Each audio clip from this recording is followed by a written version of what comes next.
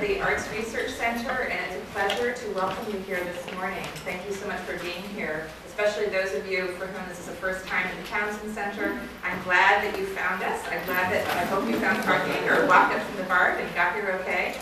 And it is, I think, this is such a lovely building inside of a lovely little grove, but it's also hard to find. So thank you for finding it and allowing yourself the time to do so. It is a thorough pleasure to welcome you all to Curating People.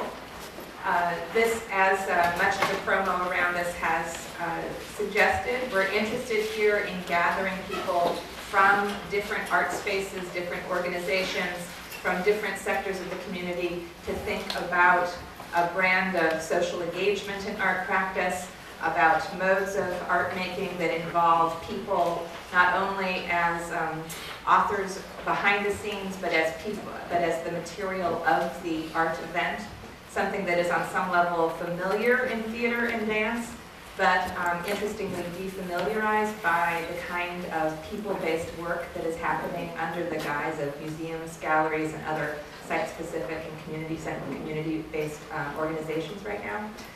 So this is a big, wide field of work, and this is just the first of what we hope, a kind of pilot version of what we hope might be future structured gatherings and reflection about processes, systems, and opportunities for partnerships and coalitions that we hope under the banner of the ARC will be able to enable in collaboration with many of the organizations represented in this room. I also want to be sure that we thank the people who really made this possible. The Arts Research Center was very pleased to have a certain amount of funding to get things off the ground, but it couldn't have been possible if we didn't also receive support from departments on campus, including the Department of Art Practice, the History of Art Department, Rhetoric, Theater, Dance, and Performance Studies, the Critical Theory program here at Berkeley, the Berkeley Center for New Media, the Townsend Center for the Humanities, in which we're working, Cal Performances, Berkeley Art Museum, Pacific Film Archive, Performance Art Institute, and SF Performances for their in-kind support throughout as well. So, if we can give a brief thank you to those organizations.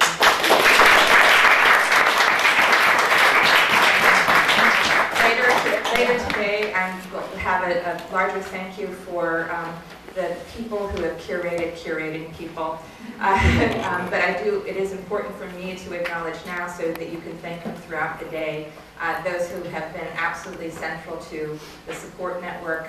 And for me, philosophically, I don't actually believe that anything exists without a wider support network. It's hardly this ancillary activity, but it's fundamental to me being able to be who I am, and I think art being able to be what it is.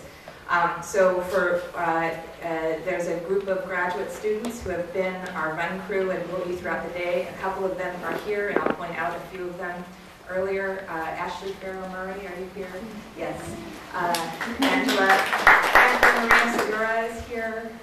Okay, and others, Julia Jarko last night, Ragini Srinivasan, are there others in the team here now? Right.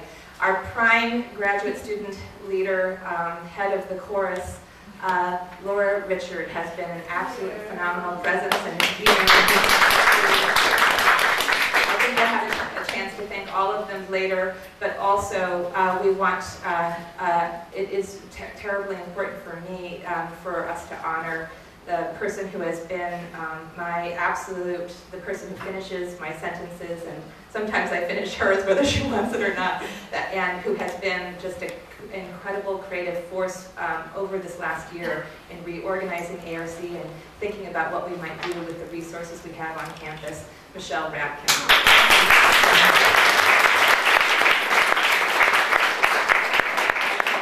So we're going to not spend that much time with introductions because you have your programs and your bios, but because she has such a short bio, I want to be sure that before I hand over the business to our first our first panel, our moderator, Leigh Markopoulos, has graciously agreed to serve as moderator and wrangler for a really fabulous array of people that we have here. Leigh, in addition to being chair of the graduate program in curatorial practices many other things, that she comes to us from doing incredible work at the Serpentine Gallery, and then also as former director of the Rena Branstein Gallery. She has curated over 50 exhibitions. She is a passionate critic, scholar, catalog writer, and I think whether as a pedagogue, a curator, or a writer, she carries with her a sort of no-nonsense commitment to excellence that we all appreciate, and I think we're really thrilled that she agreed to kick things off for us today. So, Leigh.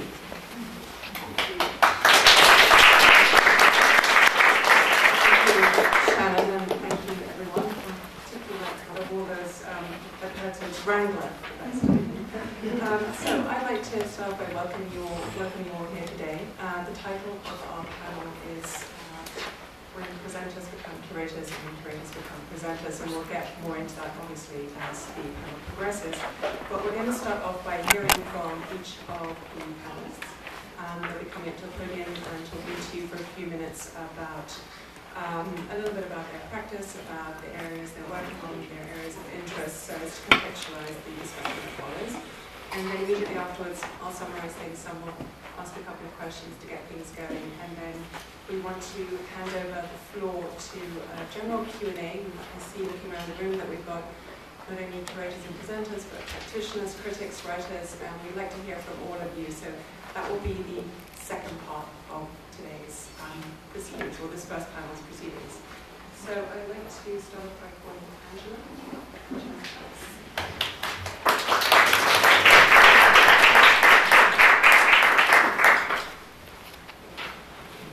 Again, about a deep passion and a commitment to looking at international exchange. What I was doing was administering grant programs. We got U.S. artists abroad, we brought international artists here, and again, looking at these deep, rich issues around this global dialogue, looking at urgent issues around international work, culturally specific work, and notions of cultural understanding. And all of that comes to bear in terms of the work that I do at Yerba Buena Center for the Arts. I feel it's a privilege to be working where I do. I've been there for about 7.5 years, and I've grown within that institution. I'm very happy Brendan Kristan is in the house, who saw me like day one, very green and naive. I didn't know what it was to be a curator. I didn't know what it was to select artists. I thought naively it was, just get good work, and people will come.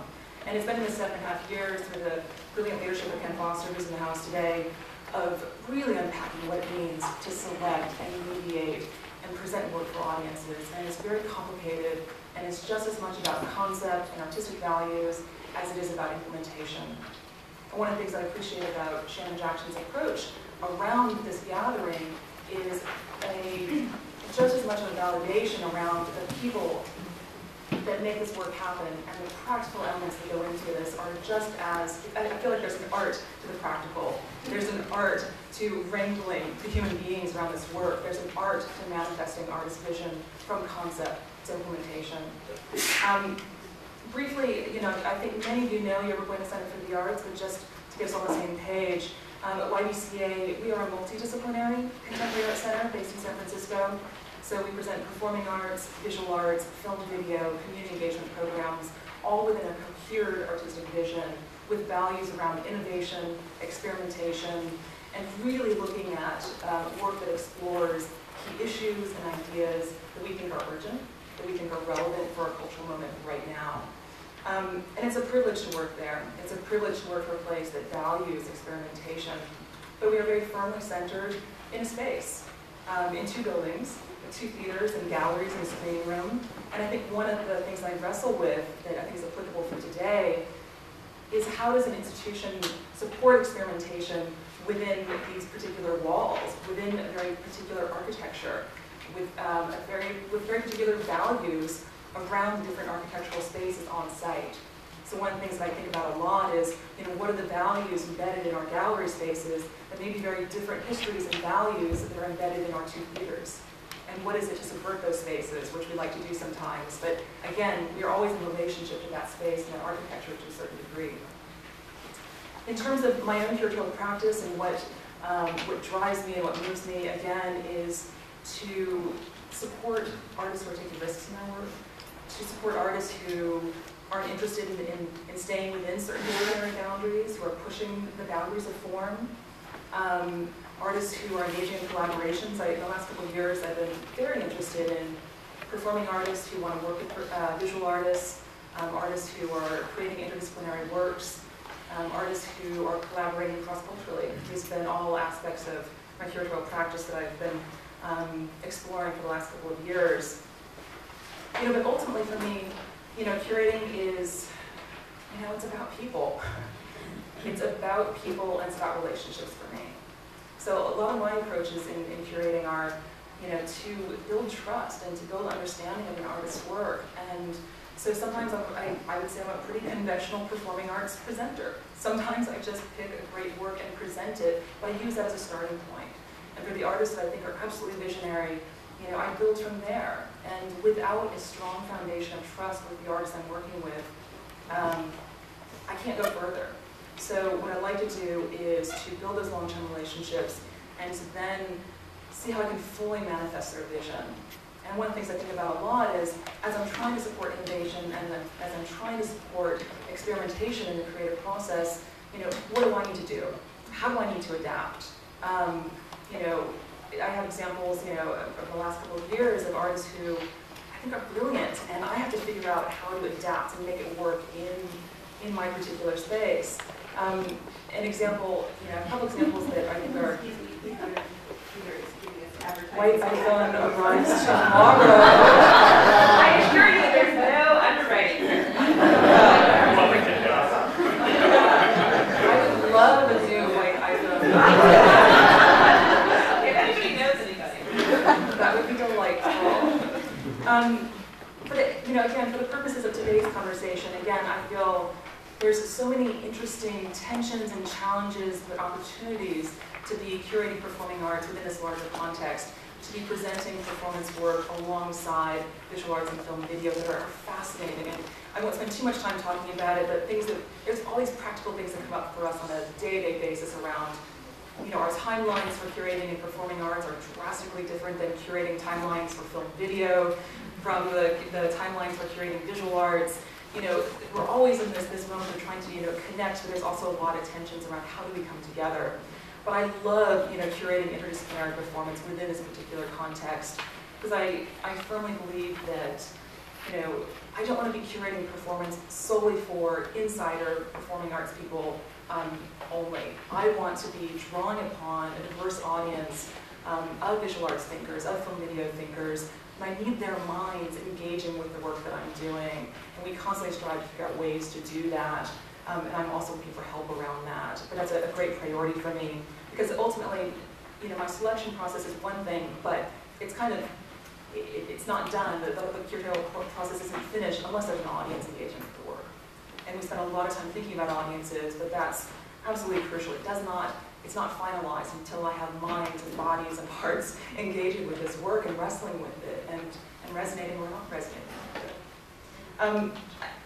Winding down. In closing, I just want to, I know I could blabber on for ages, there's so much to talk about, but just to wind down, I'll just throw out a couple of projects that I think may or may not come up later in terms of ideas. I'll talk about very briefly, I've supported artists who are collaborating with visual artists and the problems arise. One, I supported an artist named Nick Cave, a fantastic visual artist who creates these extraordinary full-body sound suits. They are visual art sculptures. What is it to commission a choreographer to work inside a visual art piece? What is it to then register a costume? Some of the issues we're going to get at today, I think, about what are these complexities about these kinds of visual arts worlds coming together with performance worlds, and how do you deal with that? Dealing with thousands of dollars worth of a visual art piece that then becomes costume and registering it. Two, how do you support artists whose practice is cross-disciplinary and they need to burst outside of the proscenium? How do we as a contemporary arts center, how do I as a performing arts curator support that work? And I have case studies to show how I may or may not have successfully done that. But these are things that we constantly are wrestling with. And as a curator, you have to constantly adapt. And hopefully, by being centered in a contemporary arts center, that's one of the ripest places to be dealing with these issues, and that's a privilege to work there. So I'll wrap up, and turn things over. Thank you. Thanks.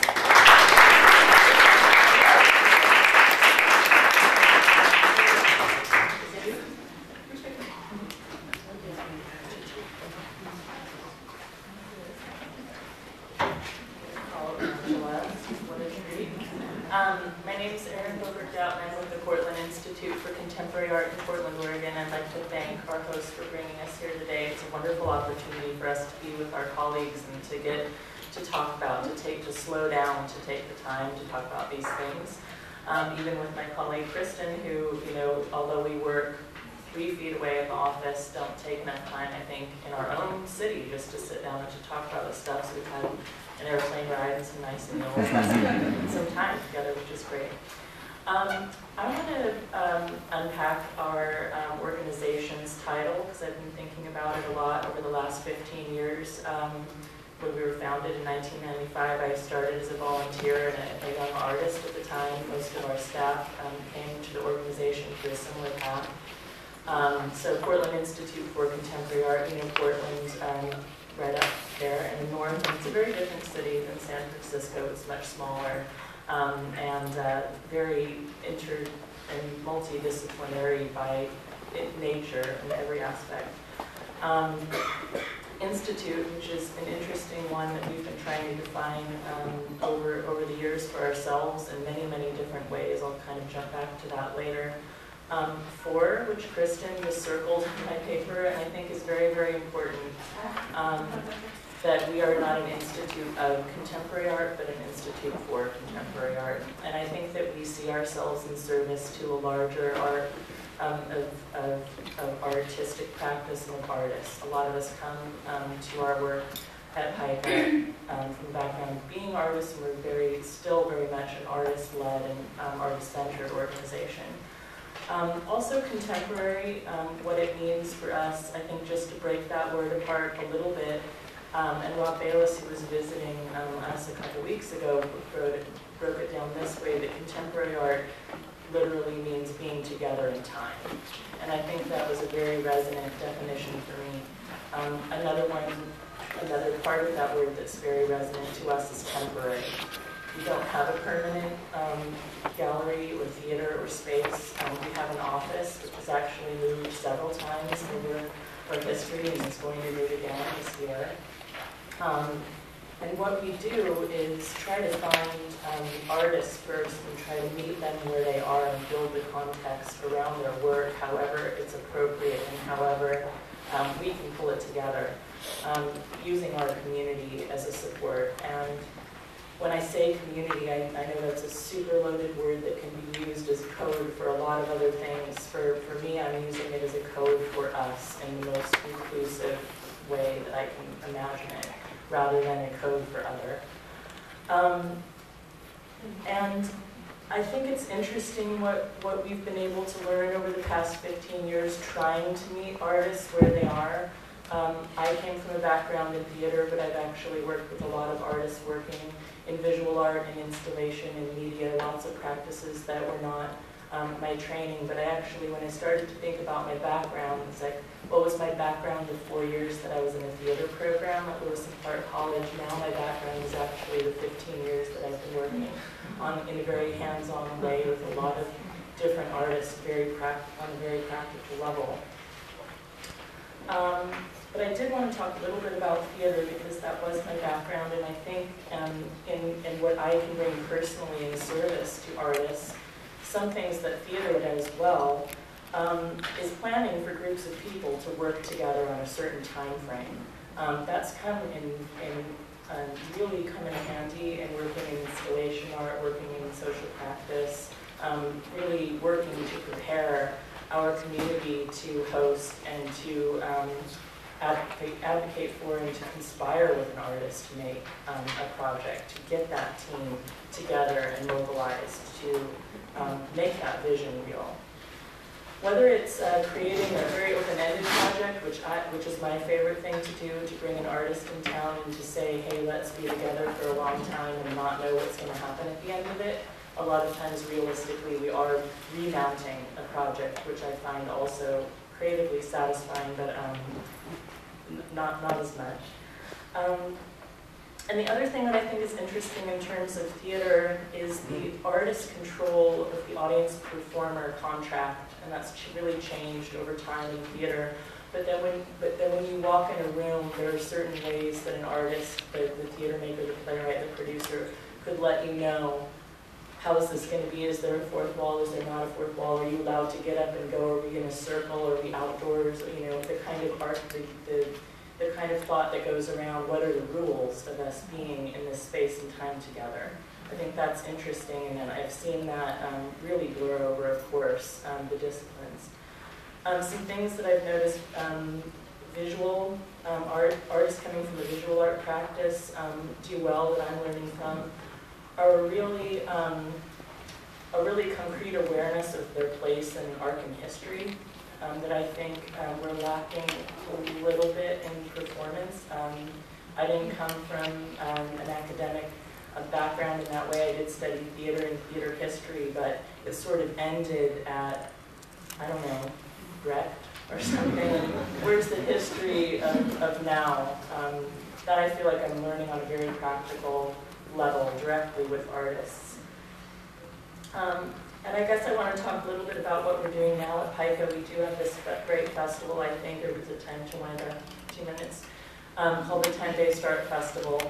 And it took us a long time to come up with that name, and one of the reasons that we really like it is that it's TBA, to be announced. And our hope is that we'll be able to create a festival that people trust us enough and are curious enough about to come and have no idea who the artists are going to be that they're going to be with, but just know that they're going to be there for 10 days, they're going to be with their friends, they're going to have a good time, and they're going to be inspired, and they're going to like maybe 20% of the things that they see a lot and have arguments about the other ones, or vice versa. That's been working really well for us. One thing that's missing, I think, for me personally, is that I don't get to spend as much time with each artist.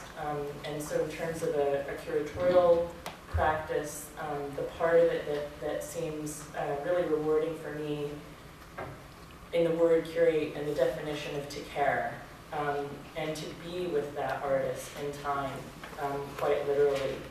I think that as we're working alongside artists to create and present this work in a very experimental way for us as an institution and for the artists, it is hard to slow down and have that meta experience of documenting or kind of figuring out what our place in history is. I think that we're struggling a little bit just to keep our heads above water, just to make it happen, and then to remember even to take a picture sometimes is a struggle for us. So that's an area we're working on, something I think we can really learn from visual arts practice and from institutions who do have buildings and libraries and collections, which PICA really doesn't at this point. We have an archive of a lot of DVDs of performances that, you know, I certainly don't find the time to sit down and watch as often as I'd like to, but at least we're recording it. I guess that's about all I had to say, so thank you. Okay.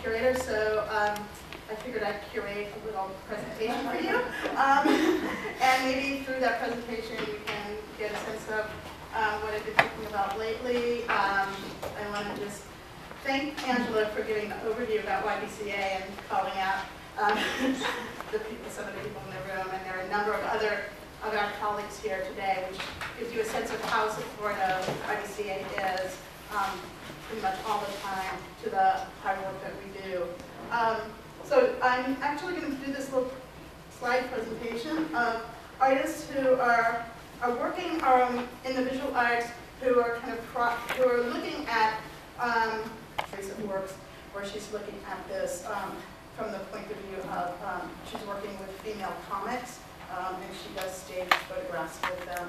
And what you start to get into here are issues of who gets to speak, who's in front, who's allowed to be in front of the stage, and who is actually behind the stage. And even for those who are in front of the stage, we have to put a blanket over our heads in order to really be able to feel comfortable in saying what we want to say.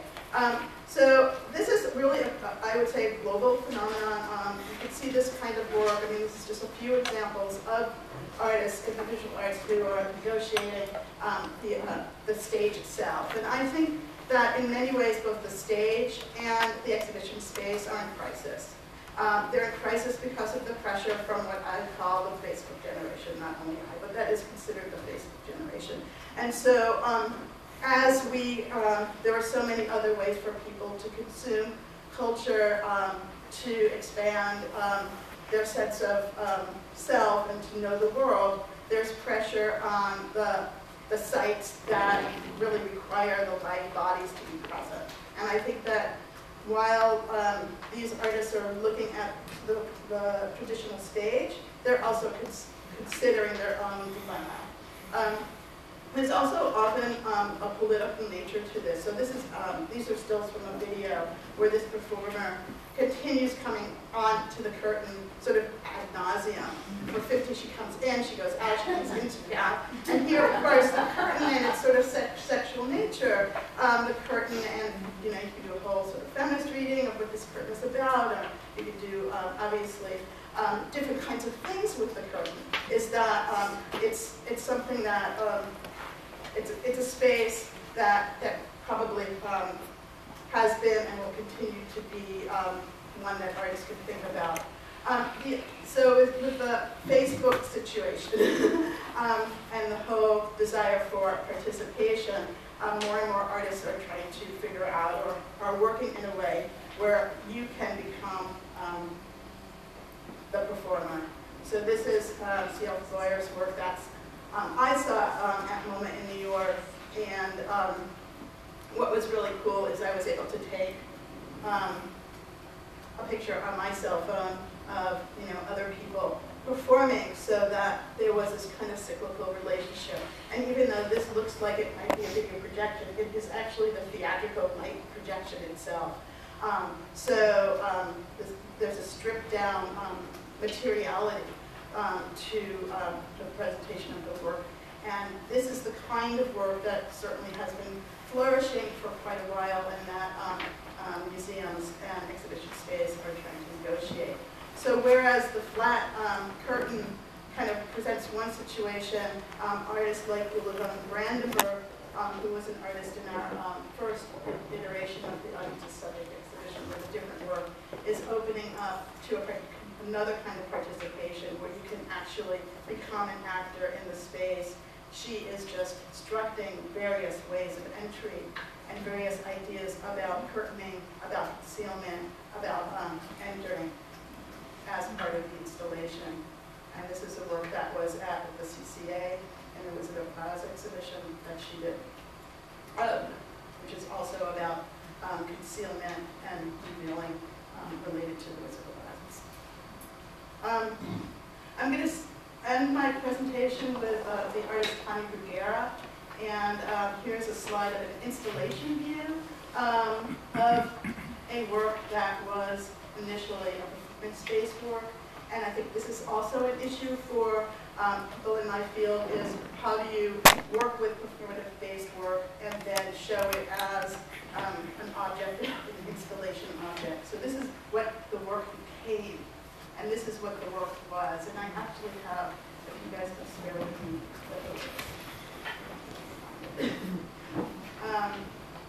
so I'll actually show this clip, because I think that for me this is where this coming together of the visual arts and performing arts really has an enormous amount of power.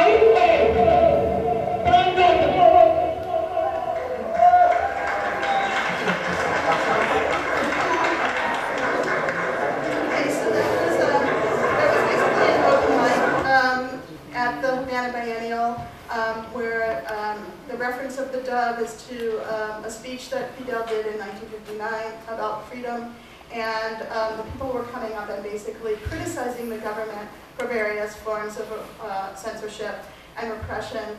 The presentation was shut down after just one event, and it is kind of the next step to the earlier slides that I was showing you. And I just also want to mention another project that I hope to bring to San Francisco, which is a project that Tanya did at Tate Modern, actually in 2008, which involved a different kind of notion of division and separation and the relationship of that certain kinds of divisions have with power. I'm not sure if this is going to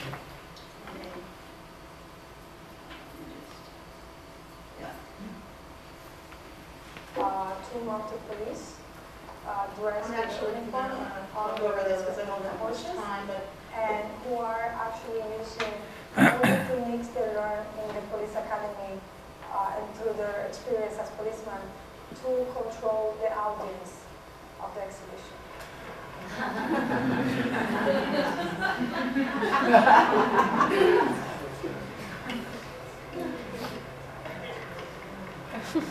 You have these police who are coming towards you. so hopefully coming to your to the Bay Area next winter. Thank you.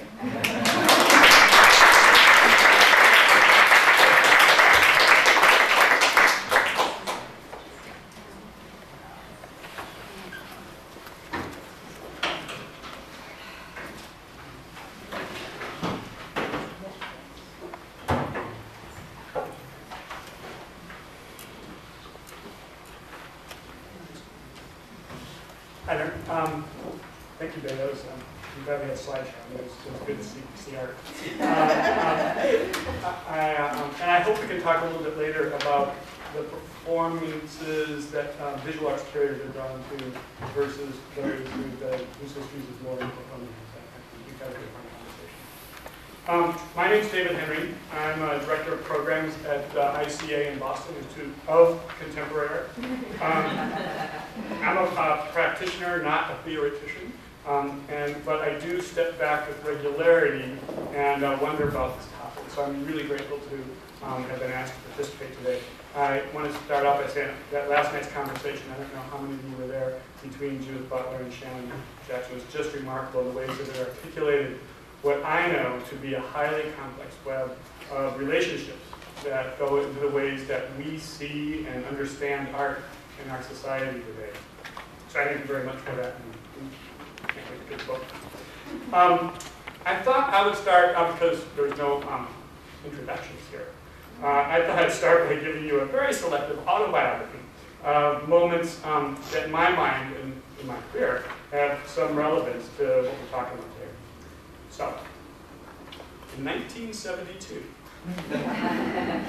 I dropped out of the University of Illinois and moved to New York to study with the choreographer Alvin Nicolai.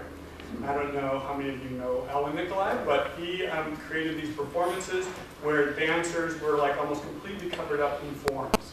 And I thought, and the light and the sound and the movement, I was just totally taken away. I was only about 3 years old. While I was in New York, I started doing flash performances on street corners with some friends of Waiting for Godot. But after 6 weeks, I found out that Nicolai, even though you couldn't really see the dancers so much, really expected you to know how to dance. And I couldn't. I went back to school, so I went back to school and became a photographer. During which time I became totally fascinated by fireworks as a catalyst for action. And so for my MFA thesis, I did a performance. I'm maybe one of the few people at that school whose thesis was a performance. During which I was a registrar, I was an AV specialist, a photographer, whatever needed doing. It was really a good place to cut my teeth on what museums are about, what drives museums. During that time I decided it was really important to me was the conversations I had with people about art. I have to say I was also appalled at the staff's attitude towards artists. And that has been somewhat of a driving force in my life. That is to get more artist voices inside the walls of the museum, and not just on the walls of the museum.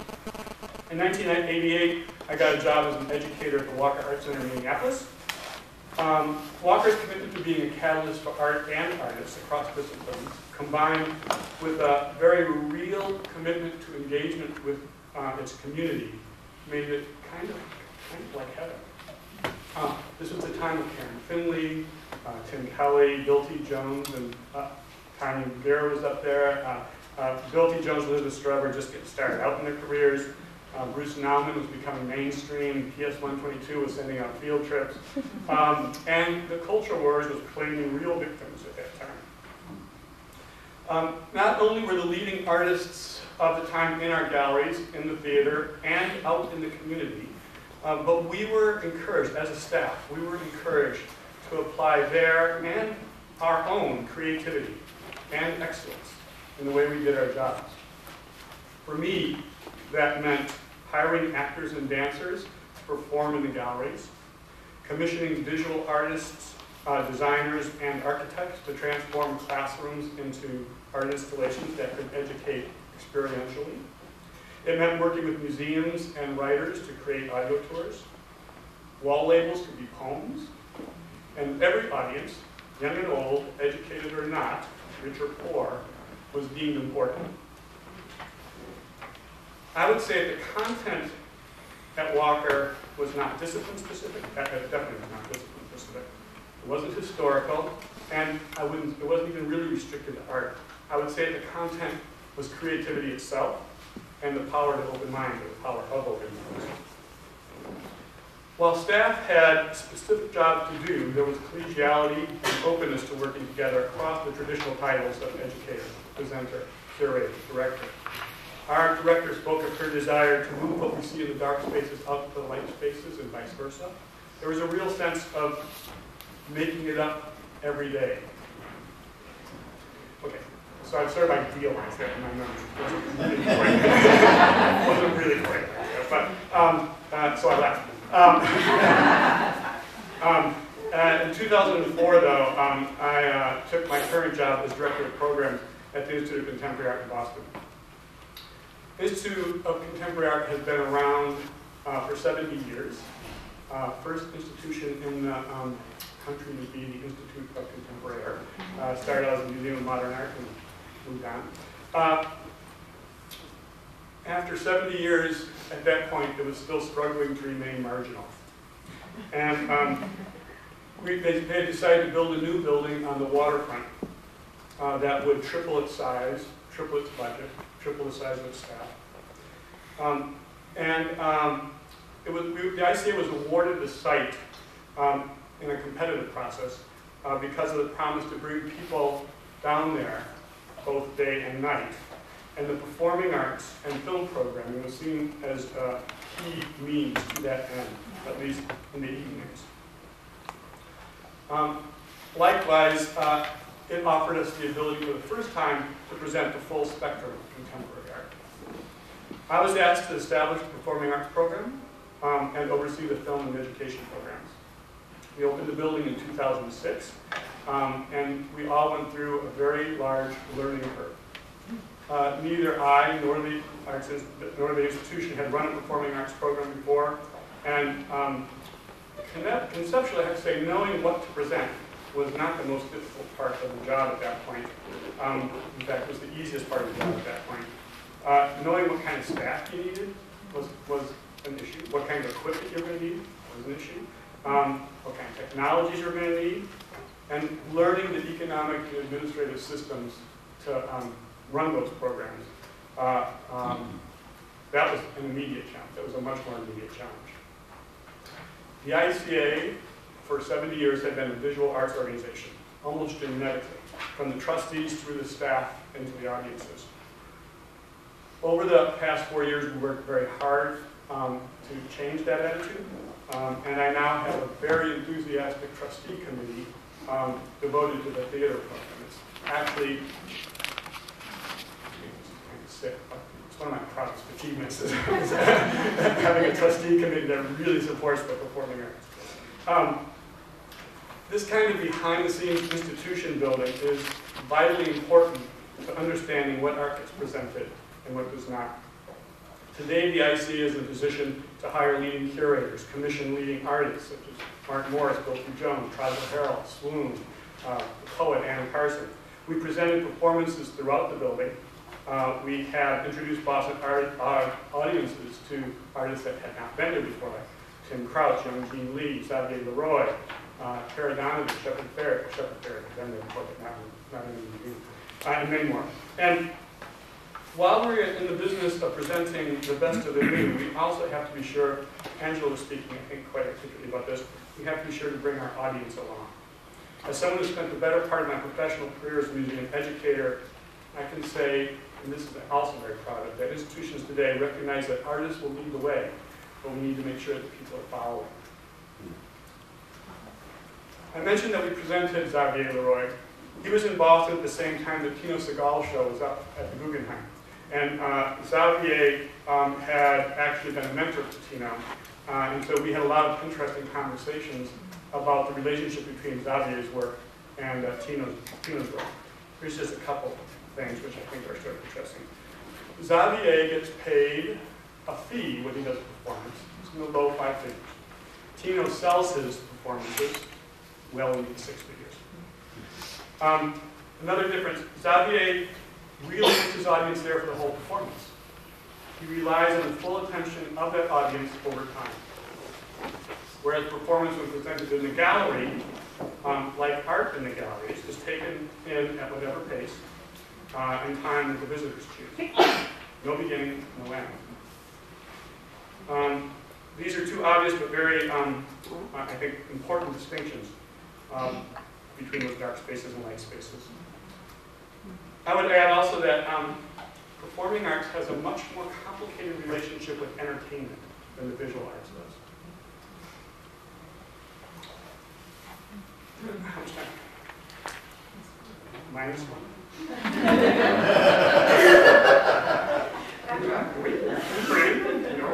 I'll stop there.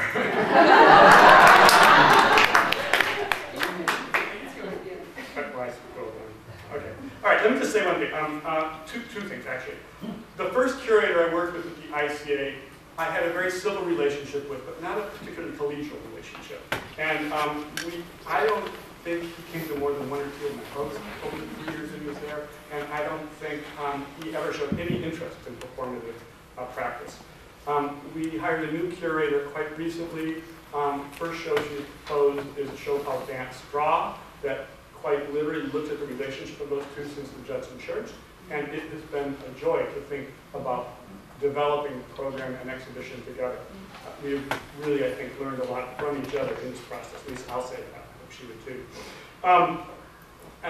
Finally, the last thing I want to say is that in building this institution, I've expected, or I can't building this institution, but my part in that, I expect my staff to love working with artists. As I said at the beginning, bringing an artist voice inside the wall is really important. I want every artist who comes through the ICA to give their best and feel like their best is rewarded. When I identify an artist to work with, I want them to know why we engage them, what our goals are. I want them to know what the parameters of this project would be. Time, resources, geography. It's very important, and because it's rare that I can offer artists all that they want. Finally, last thing, dealing with agents is different than dealing with artists.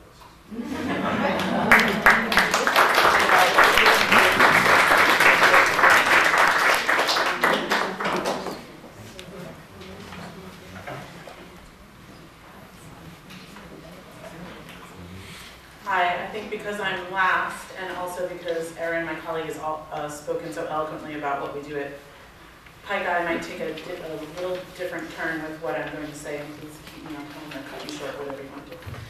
My name is Kristan Kennedy. I'm the visual art curator at PICA in Portland, and I'll say that my title has been a point of contention with myself and no one else over the years. My first interaction with PICA it was to protest the organization when I moved to Portland in 1995, and I knew absolutely nothing about it, although I perceived it as a giant behemoth institution, and therefore I must rail against it by showing up at their fundraiser, stealing some juice, and making it happen, to which they fully embraced. Our founder, Kristan, pulled the curtain away from where we were performing and said, "Who are you guys? This is great." And over the years, Heike made it a point of bringing me into the organization in various ways through volunteering, allowing me to subvert its process as an artist and a maker, and then bringing me into the process of how they run their institute. I still have a problem with the word institution, and so I call Heike the institution, and in many ways we are that still to this day. So I'm an artist who found herself as a volunteer scraping fish guts off of warehouse floors for other artists, and being relatively anonymous, to exhibiting in a former gallery of ours, which was then abandoned, to bringing in a lecture series and residency series, and then eventually taking on the title of visual art program director. And then finally last year saying to my executive director, I think I need the word curator on my title after 6 years of presenting artist projects and their work. And she said, I tried to give you that the first day you walked in the door. But to me at that time, as someone who had studied visual art, it meant this thing that I really don't feel it means anymore, and I will advocate to that till death, that the definition of curator as writer and arbiter of taste is not one that I subscribe to, although I appreciate those who do, and I go to see their exhibitions and read their texts. What I am more interested in is something that in our earlier session became clear to me when Minha recounted a story, and I'm sorry to paraphrase it, about her experience going to Japan as an invited guest and being led through a series of open-ended activities like walking down a path to an empty field, and how it changed her perception of her own work and the work around her. And I think after having all this conversation about the logistics of presenting and whether you're a curator or whatever you are, what really came back to me is that that is the thing that I love most about my job, and feel fortunate that I work in an institution that supports it, that I invite an artist and I follow them down a path and they lead me to an open-ended field, and whether it succeeds or fails, I don't care. I just want to say yes and to be the institution that continually does that, although there are some very real practical concerns that come into it. I'll end with my manifesto by saying that the artists that I have presented in my program, because Heike started as both a multidisciplinary organization that didn't really care about form, but other people did. So they would say, oh, they're a performing arts presenter, or they do one exhibition a year. We didn't care. And I think part of taking on the name of curator was really so dealers and other people would answer my emails. Less about my interaction with artists, which has been very rich and open. It's been about the acceptance of my colleagues, or an understanding it's like a secret password that gets you into doors. But the artists that I've presented, like Sarah Greenberg-Rafferty, and Matthew Jackson, Charlie Atlas, everyone work with him, he's incredible, that really are talking about this theatrical space. Brody Condon, who you go into his studio and he's reading Brecht. So there are a lot of artists who are investigating forms of theater in the avant-garde, but making other types of work with it. When we talk about the ideas of artists, then there's no conversation about form or material, and that is where I would like to live, although I talk a lot about funding and all those other things. One of the artists that I'm going to be presenting this year is a collaborative, Claire Fontaine, and they presented a challenging installation to me, which they've done a couple of times. I don't know if you know their work, but they sent me a video of them, a dealer lighting their installation on fire, which was 60,000 matches in the shape of France in a gallery. And as I watched the gallery go up on flames, I was like, yes, that's exactly what I want to do. But PICA for the last 3 years has inhabited this old abandoned schoolhouse. And every time we go in there, we're talking about the care of the building and the people that are in it. And so for me to go in on my last year there, probably, as it will be developed into condos or something horrible, and to present a program called Evidence of Bricks, which is about the tearing down and building up of institutions, ideas, and societies. And I want to invite Claire Fontaine to screw with the building. How do I get the permits to do so will become an issue. And I count on all of the, Erin said, well, we'll treat it like we do theater on stage. And David talked about almost burning down his school. So I need the experience of the presenters, curators, performers in the room to teach me how to burn a school down this year. Thank you. Thank you.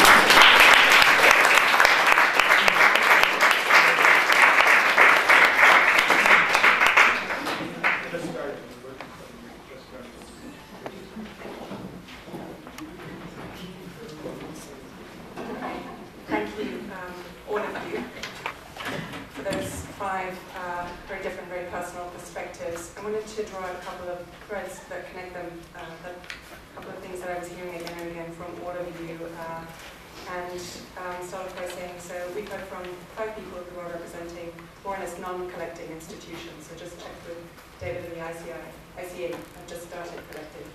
They're all contemporary art institutions and they're all multidisciplinary arts institutions. So they don't carry with them as much of the baggage, if you will, of a collection or of a more traditional museum, which does allow them to be more experimental perhaps and more flexible when it comes to working across disciplines and promoting the kind of artists or the kind of art that does work across disciplines.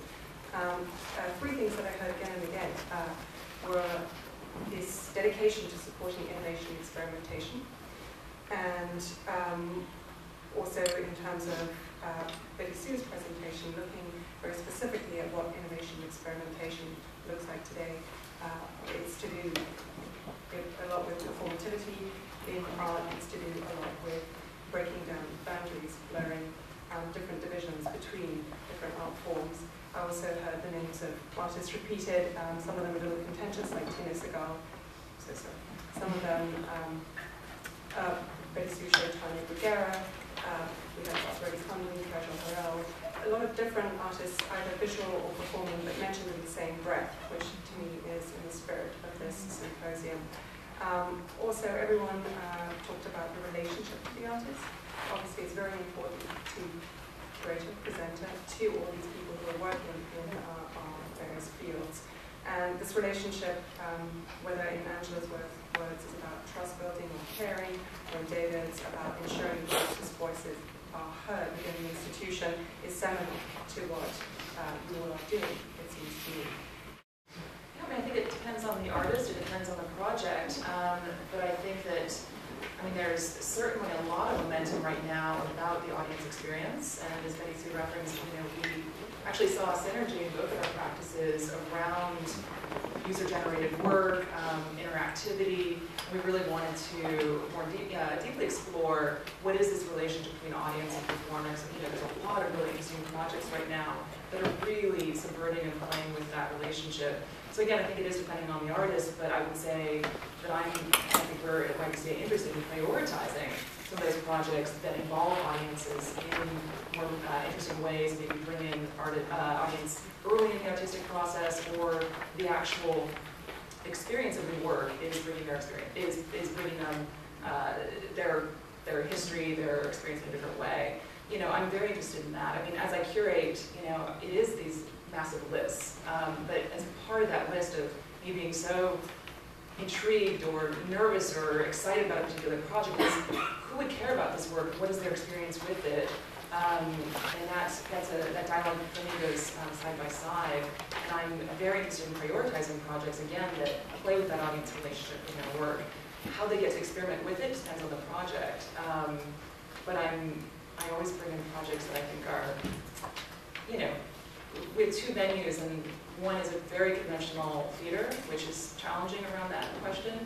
The other venue is exciting because it's not necessarily fixed seats. You can design it in different ways that supports more installation-based performance, And I think without that kind of space, that I would be in a much more difficult position to provide opportunities for audiences to engage with the level of experimentation that I think that they are craving. David, did you want to Yeah, just to sort of echo a little bit, but also to turn the question a little bit. There's not a right answer. I mean, I think each project you have to sort of, I sort of look at my job as how much do I need to bring it in and when's the right time. An artist who is doing a fairly traditional performance in the theater or hanging something on the wall, in case the audience knows what their engagement, how it's supposed to look, needs less preparation. Neither the audience or the artist need a lot of preparation in that case. When an artist tries to break that up a little bit, I think you need to work with them to make sure that they get the effect that they're looking for and the audience can engage with it the way they want. We're doing a project right now with Trajal Harrell and Sarah Z, the sculptor, and it's going to premiere in November. Trajal and Sarah are thinking that it could take place in the theater or it could take place in the galleries. And he sort of wants to have two versions of it, actually. So we've been having conversations about audience right along on that project. But for the reason that it's in the galleries, it's a very different kind of way we want our audiences to come. Actually, sorry, Julian, you want to say? So I wanted actually to ask, I noticed in the various discussions this interesting sort of pitch back and forth between a language of a kind of institutional speech and something that sounds a lot more like a language of appraising of subversion, transgression, crossing borders, boundaries, etc. And it started to seem to me that there's like an axis around this particular relationship in the various presentations that related to something that was in the title of Betti-Sue's talk, which is the question of power. And I would love it if we could speak a little bit to the relationships of power that embody the kind of the relationships that you speak about between curator and artist, which seem so congenial. And if that question might not be one that's not just about power in the Foucauldian sense, but also labor power, contract-based labor as compared to salary labor. If we might just speak a little bit more directly about the relationships that inhabit this happy conversation. Okay, just to, sorry for the documentation. So Julian's question, which I won't be able to repeat as articulately well, is that if you could speak to the relationships of power that are embodied in the discourse about the curator-artist relationship and expand on that somewhat.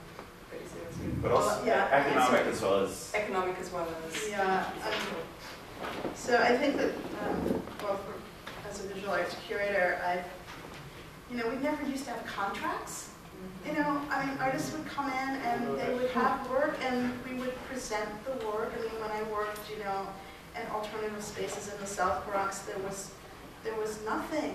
We just opened the door and said, we're doing, an XYZ show. People would come with their work and we would have some volunteer help them install that work. And there was a kind of wonderful, kind of open-ended spirit to that we were kind of all doing this, grassroots kind of projects that were way ahead of what any institution was able to do because of the scale, because we were off the map, we were, way in the margins. So the ecology of that was much more collegial. Now, I really, it irks me every time I have to sign one of those contracts with the artists.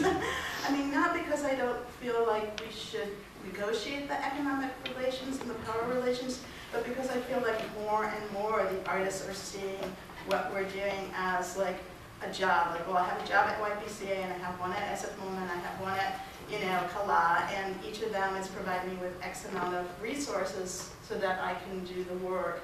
And I've been very uncomfortable with that commodification of my relationship with the artist, which in many other ways is very fluid and social. So the labor, my labor also is something that I don't, and the labor of the institution as a whole isn't necessarily something that I feel is understood so much by the artist, and I think vice versa, that the institutions don't necessarily kind of get into the nitty-gritty of the challenges that artists have and in the economics of continuing to do their work, although we can all speak to that.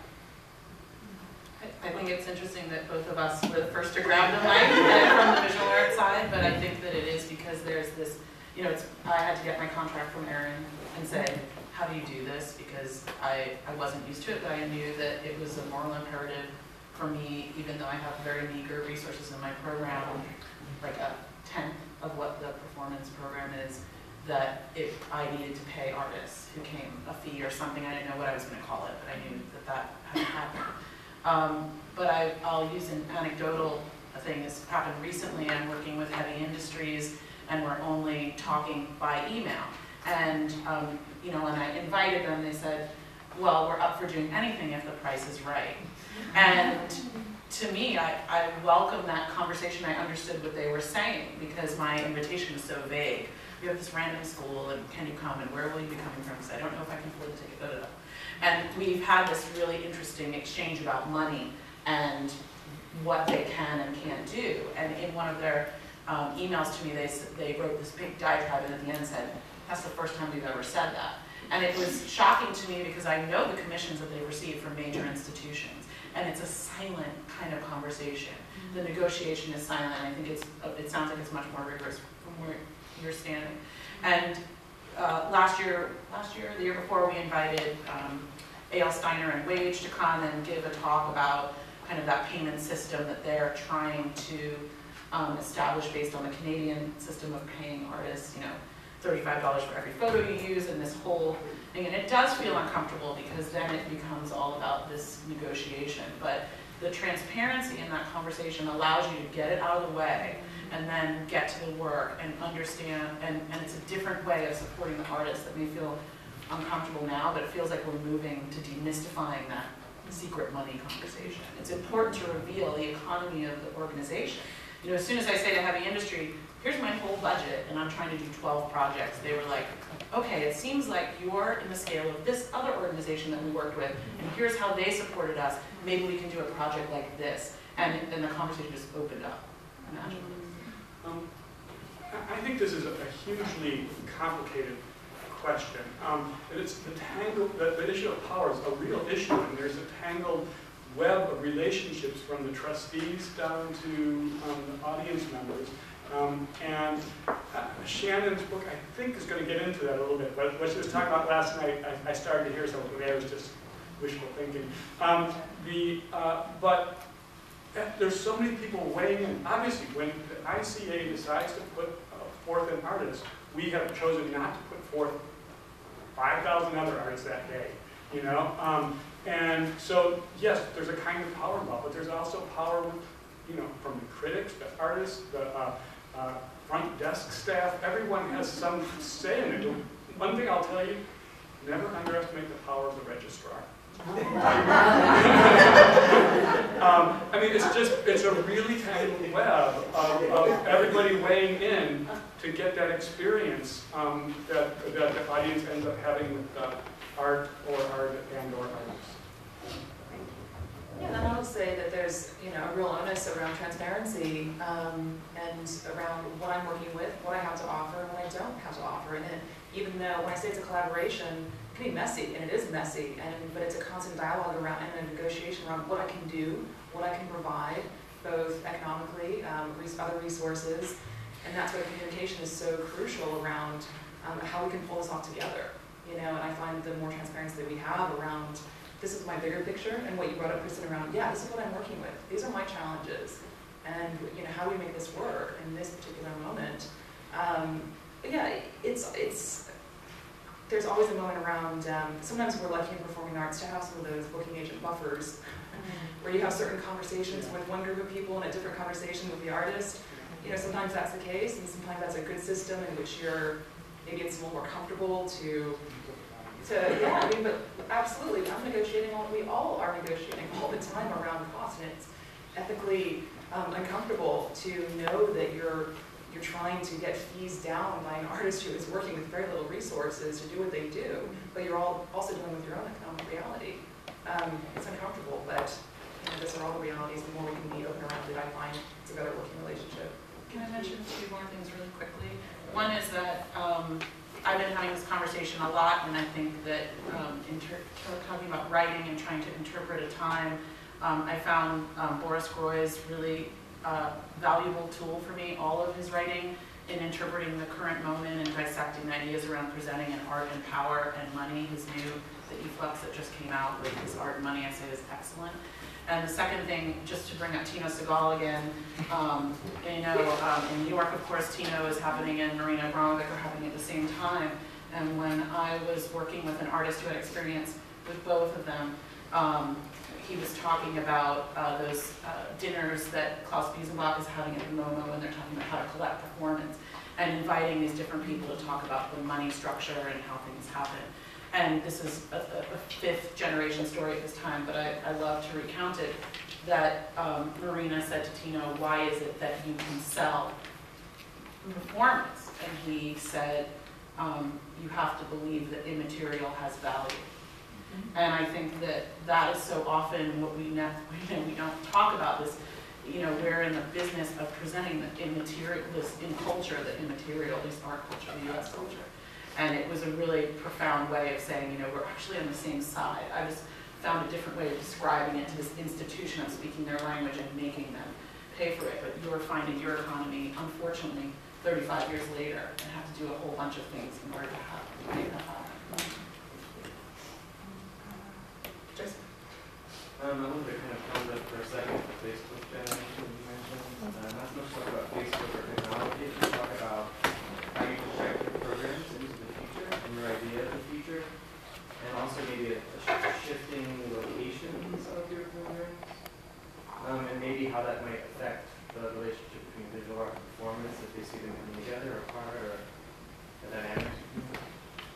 Okay, so the question was about projecting programs into the future and shifting locations. Can you just describe what you mean by shifting locations? Out of the museum into the literal streets, sites. onto the website, Okay. onto the other locations. I'm going to suggest a couple things, but out of the building, I'm not going to go there right now. I think that we've had a couple examples that I think are going to become more prominent, but I haven't quite convinced the director of that just yet. And the hours of the museum will be different. I think that's one thing I would say. It is, instead of 10 to 5, it might be more like noon to midnight or something like that. The activities really will be a menu that will just be going on throughout the institution. And people will be able to wander and partake. I think there will be a real mixture of participants from near and far.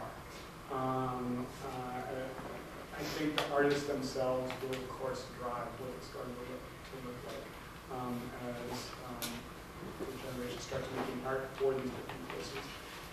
One thing that's been good about our institutions is that we pay attention to what artists are doing.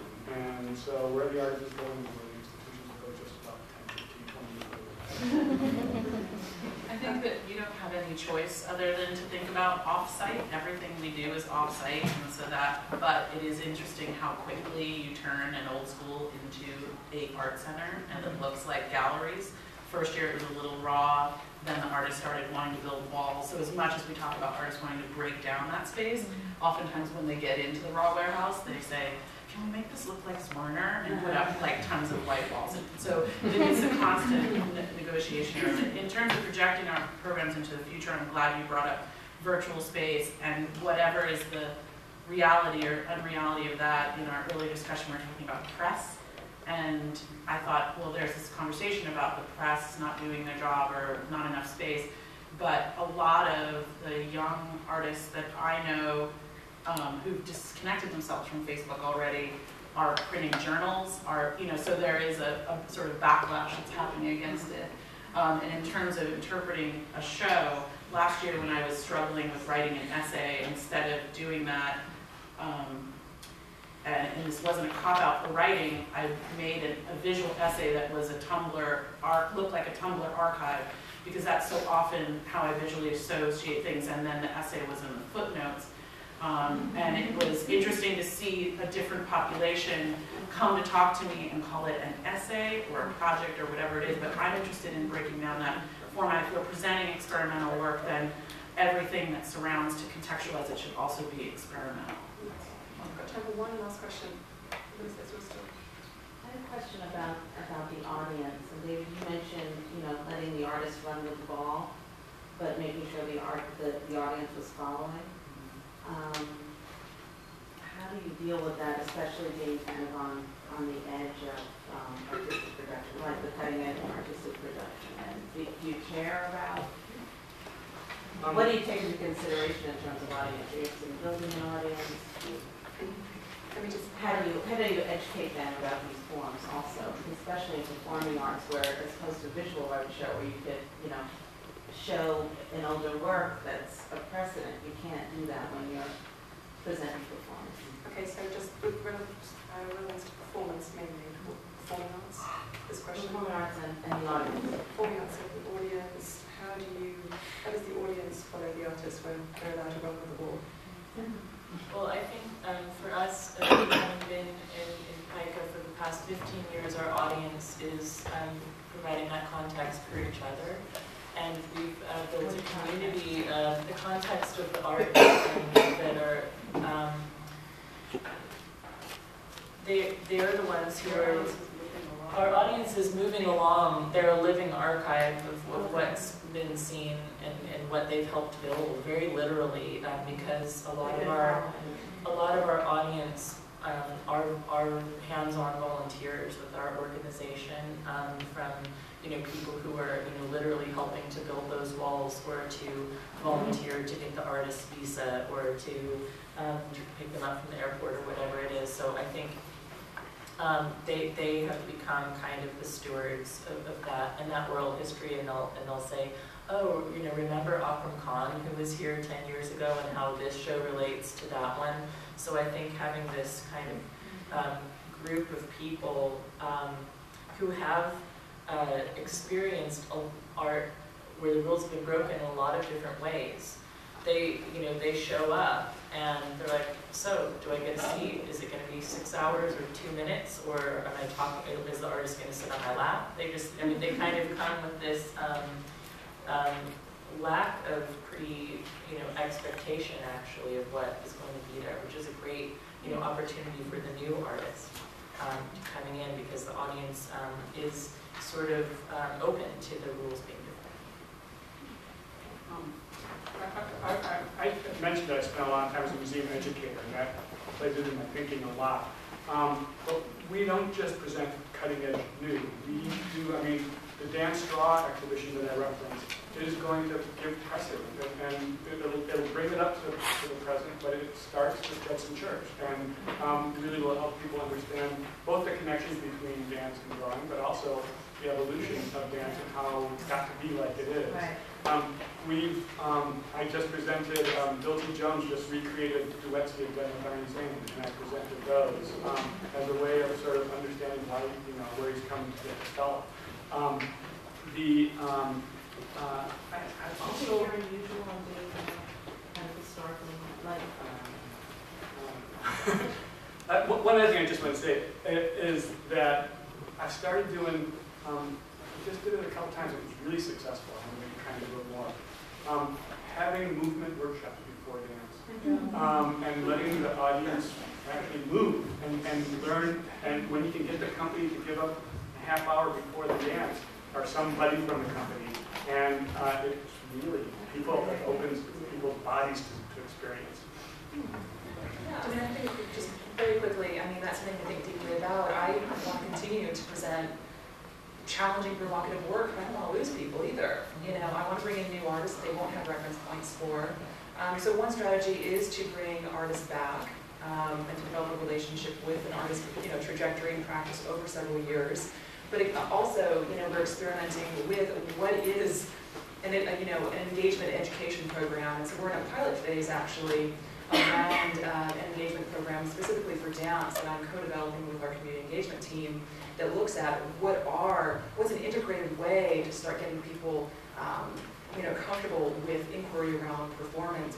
We're taking on an integrated approach around an embodied practice, deep observation, and a didactic approach as well. So we're doing a lot of experimentation around that, and there's no one way, but it's got to be, it's an imperative though, because I think it's brilliant to bring in some historic aspects, but with certain programs, for me, it's harder to do that, and I do have a particular interest in staying ahead and bringing in new and to continue to do that. But we've got to find tools to mediate and to give audiences that confidence to unpack work together. Unfortunately, we're going to have to leave it there, but thank you, panelists.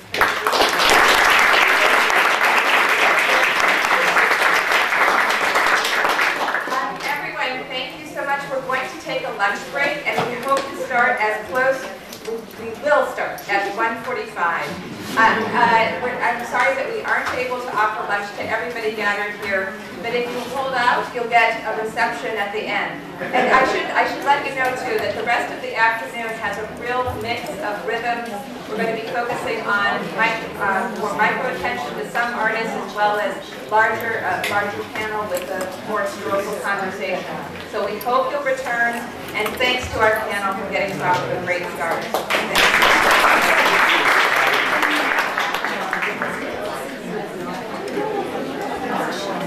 I think there's still some seats that don't have seats on them, so come on over, sit down. Welcome back, everyone.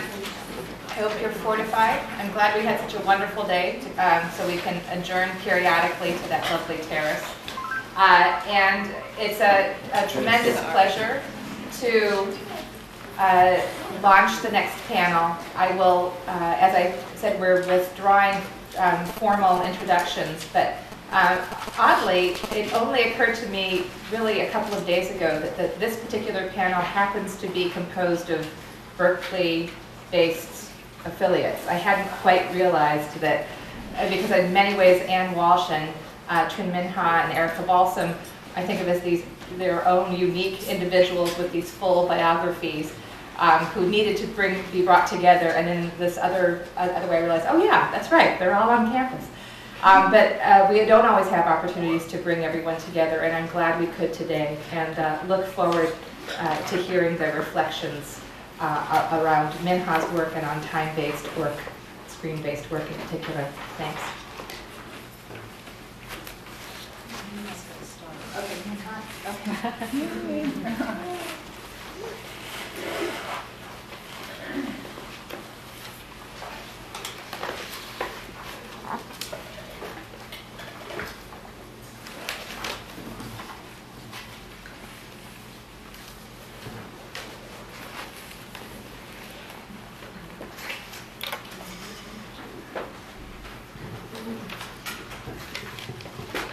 So let me test. Can you hear me in the back? Yeah.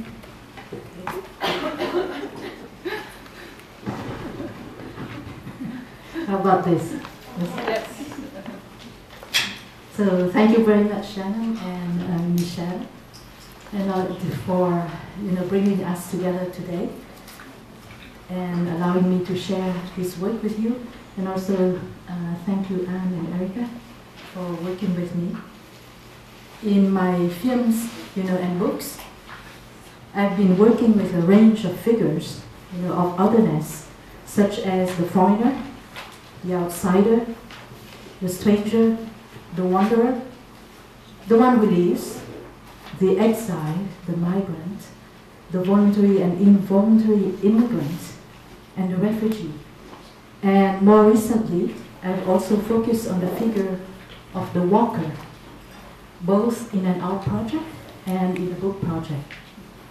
And so to respond to the focus of the conference, I would like to present today a work that lies between visual art and performance.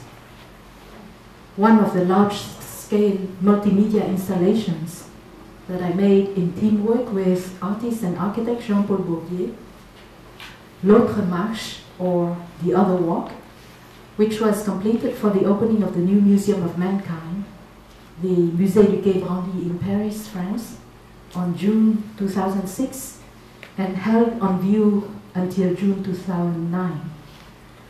And as expected, the museum itself is a site of controversies and years of impassioned debates among politicians, intellectuals, art critics, administrators, and curators have preceded its inauguration. So much has been written about Quai Branly before, during, and after its construction that I would only mention a few details relevant to our discussion. The museum brings together the French collections of several hundreds, thousands of pieces formerly housed at the Musée de l'Homme, founded in 1937 during the Universal Exhibition, and the Musée des Arts d'Afrique et d'Océanie, once a museum of colonies, inaugurated during the International Colonial Exhibition in 1931. Much of the protests around the Musée du Quai Branly, a project backed by President Jacques Chirac, remain largely caught in die-hard forms of oppositional thinking. These were voiced explicitly as a struggle with the more evident sources of imperial power, such as Chirac and his architect Jean Nouvel, but they circulate more insidiously as a struggle of power between knowledges and expertise, blatantly acting out in much of the criticism of the museum is the conventional fault line between the arts and the social sciences, or between aesthetic and so-called scientific demands, anthropology, sociology, or history versus performing plastic and time-based arts, for example. Some scholars and experts invited on the opening days of the museum were incensed that they have not been consulted more closely. And most of the reactions unleashed around what they thought to be right versus wrong representations were extremely territorial in nature. For those who preach context versus form, the museum authorities replied by pointing cleverly to what they see as innovation. Data and contextual information tactfully kept to the virtual realm thanks to new technology. This is like shoving problems under the carpet rather than addressing them. Largely eluded are questions related to the nature and origins of the objects on display, as well as the very politics of objectifying in acquiring, collecting, displaying, classifying, narrating, and archiving, whether for a scientific or an artistic purpose. Also eluded is the architecture's role in fetishizing them by dramatically isolating, clustering, cramming them in confined, overdetermined spaces. Obviously, a focus on form per se does not necessarily elevate or restore the object to its full aesthetic merit, quote unquote, although it may help to detach it from the surrounding glue of pseudo-scientific discourse. Translated into English, l'autre marche could be both the other walk and the other is walking. The installation was realized in collaboration with Jean-Paul Vaudier upon invited international competition.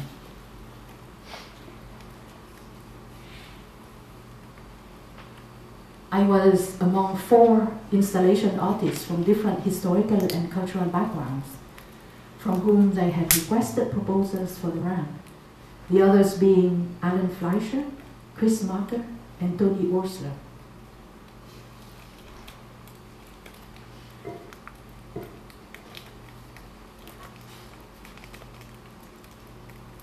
Jean-Paul's contribution was crucial in making the link between the evolving architectural data of the building and the precise design for the art installation.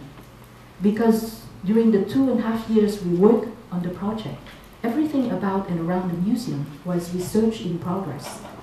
Even the data first given in the architectural drawings that concerned the space for our installation kept on changing every time we showed up at the site of construction, making it very difficult for us to plan what exactly could go into the project when, where, and how. Can I have the first two images? I think we can use the light. That's okay. So it was with the first proposal that we put together in February 2004 for a huge project running along the 160-meter long ramp that precedes the entrance to the museum exhibition halls that we want the installation project. You can see it here, the very, very rough sketch that you have, and what is happening, what is represented as happening in the ramp in these three panels.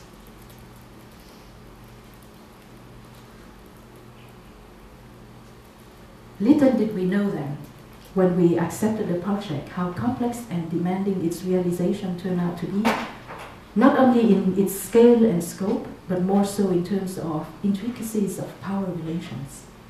Quai Branly being a politically controversial presidential project of ambitious breadth.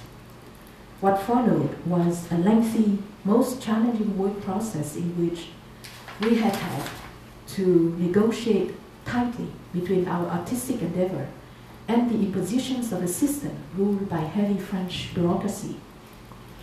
So during these 2 years and a half, working not only with the diverse scientific, technical, administrative, and production hierarchies, but also directly and indirectly with the museum's star architect.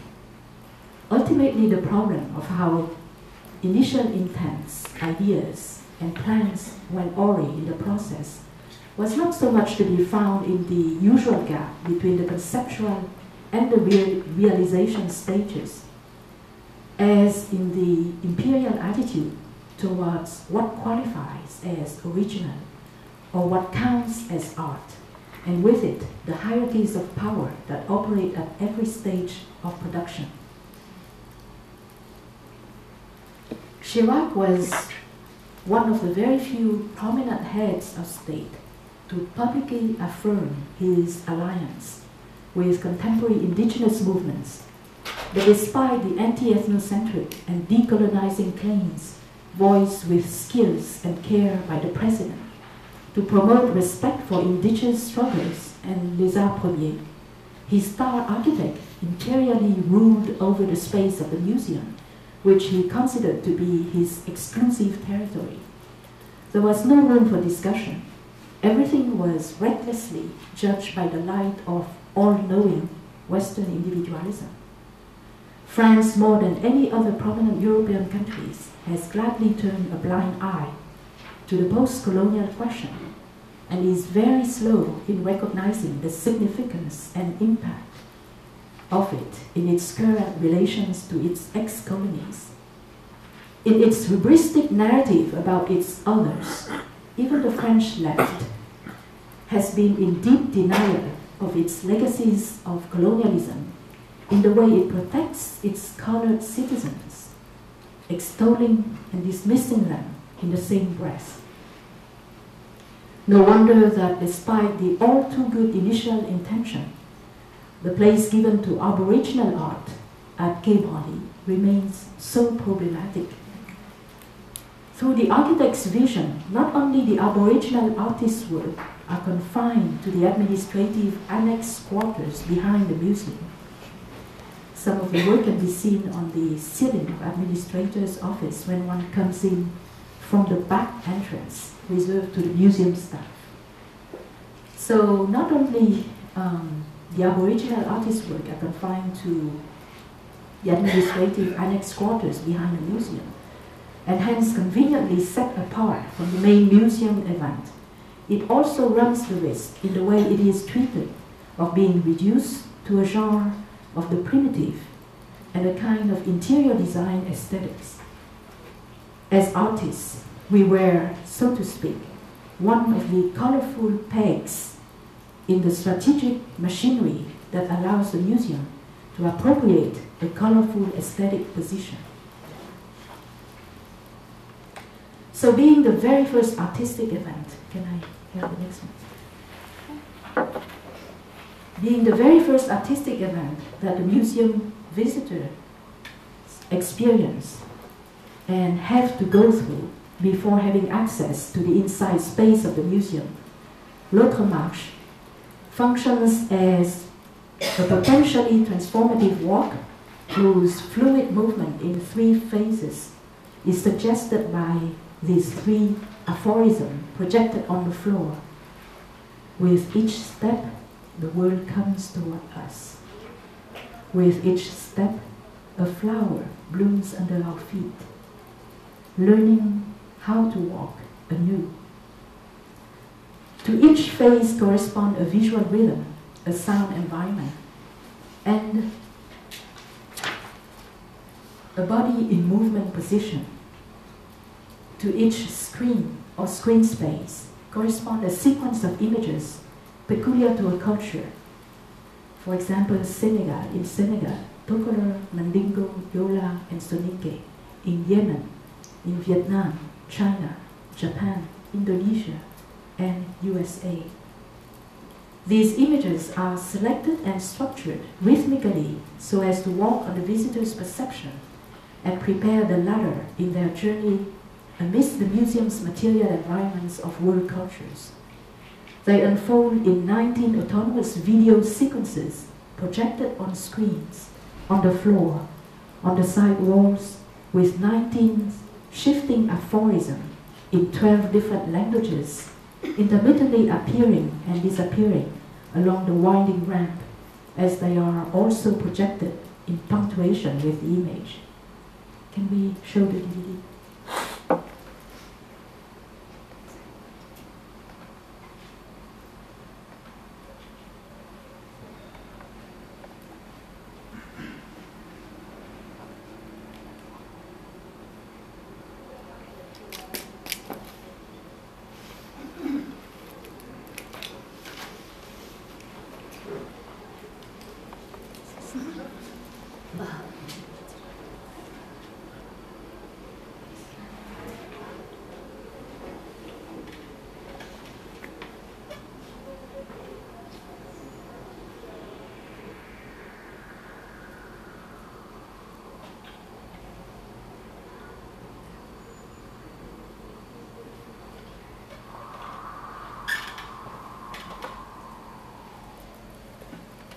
Does anyone know how to correct the sound? You should stop it. I can try.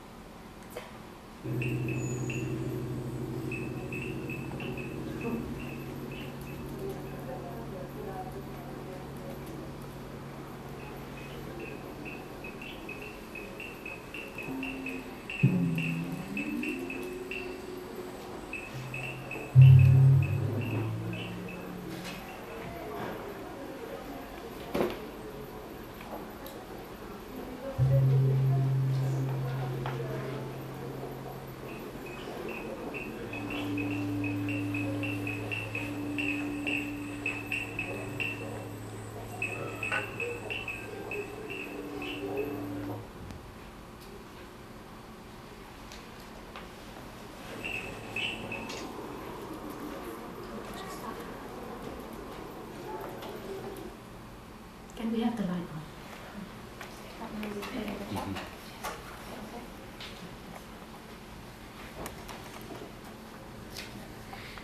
So the passage through the ramp is, as ancient Asian journeying practices have it, a walk in which the world comes to the visitor with each step. As it is often said, what is miraculous is not to walk on water, but to walk on earth. Walking is an experience of indefiniteness and of infinity. With each step forward, one receives wide open into oneself, the gift of the universe. Here it is never a question of discovering the world, a term so endearing to the colonial quests and conquests. Rather, the focus is all on the ability to receive and the expansive nature of reception. The course taken along the ramp between sounds, image, and aphorism, between the said and the seen, the here, there, and elsewhere, happens as an ascending walk when one enters the museum, and as a descending walk when one exits the museum. Meaning moves with walking and with the coming and going of the aphorism. With each step taken, relations between passage, passerby, and passing time are mutually activated. Questions raised through sensual experience could incite the visitor to live anew his or her intimate activities as spectator, researcher, visitor. Awareness of a different walking toward the self, the other, and the world takes place in the space between, l'entre-musée. We have initially conceived the screen space and projections placements as closely related to body-mind movements. Visual rhythms are accordingly devised as acts of welcoming, of blooming, and of blossoming in multiplicities. To be intensely aware of one's body while walking, that is, of where one puts one's weight, how it feels to head forth, to linger, to step left, right, or around. How, in following one's feet, one turns one's head, moves one's shoulder, lifts up one's chin, or lowers it to look down while stepping into and across an image, for example. All this is to come back to the very basics of walking, and hence to be able to unlearn the individuality, let's say ideological, cultural, personal, to unlearn the individuality of a walking while learning how to walk anew, free. Conceived as a supplement to and yet standing distinctly apart from the museum project that remains bound to collecting and exhibiting material objects, the installation is meant to expand the visitor's receptive faculties through the choreography of immaterial elements. Here, sound, digital images, and aphorism projected along the ramp. At the core of the project lies the very element and the very event of light, whose immateriality and changing intensity make and unmake the image, saturate or efface them. Unlike the walled spaces inside the museum, the ramp is a hybrid space whose challenge is twofold. On the one hand, it is both partly outdoor and partly indoor, and hence the unevenness of the existing light. On the other, it is a passage, and hence, as the star architect insists, the installation we create should not be so compelling as to make visitors stop, blocking the way into the museum. So this is very ironical situation to find oneself in when one is a filmmaker. But the challenge became part of the installation. Because of the shifting quality of the ambient light, the project comes and goes in its different degrees of visibility. It partly appears, disappears, and reappears according to the time of the day, as well as to the weather and the season of the year. Most important to the installation are the technical details around screens, projectors' lumens output, as well as ambient light. Despite all the mechanism of control set up around the project, which was submitted as required in half a dozen of stages while in progress, to a committee of 6 to 8 members that includes not only the architect and the curator, but also the leading staff of the diverse scientific, technical, financial, and architectural departments. So despite all these mechanisms of control, the museum administration missed out on the crucial role image and light fundamentally play in the project. In the end, given to the architect's whims and too overwhelmed by the colossal undertaking to care about artists' projects, the staff failed to consult us and made quick, important, last-minute technical decisions without much concern for the integrity or the spirit of the installation. This includes, for example, using regular white screens instead of the daylight screen, that is, high-definition gray screens made for projection in full outdoor light, as we have specified.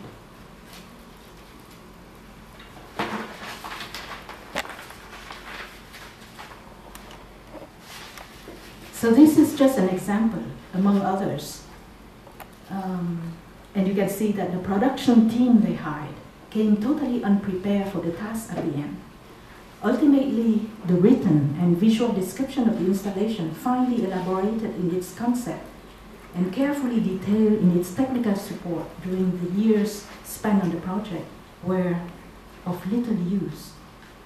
So we could not help, but laugh in the midst of utter despair when we found out about the whole mess upon our arrival in Paris to supervise the final stage of the installation before the presidential inauguration of the museum.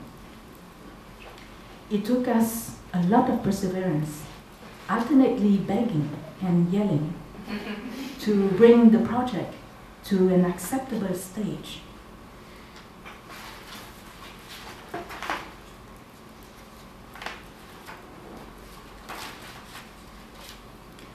As mentioned, we made the available light part of our artistic endeavor, and we expected the project to fade in and fade out to a certain degree, but we were far from expecting it to disappear almost entirely at certain times of the day, noon to 3 p.m., for example, especially during summer when the light outside is particularly bright. This was the frustrating situation with the project on the inauguration day, and during the couple months after, when it was still in progress.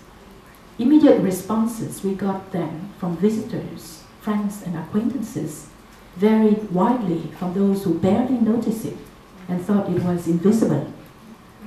Those who were so taken in by it as to linger on the ramp for several hours before they proceeded to the interior exhibiting space of the museum. This was also how we intensely learned that cloudy, rainy days and wintertime could turn out to be our installation's best friends.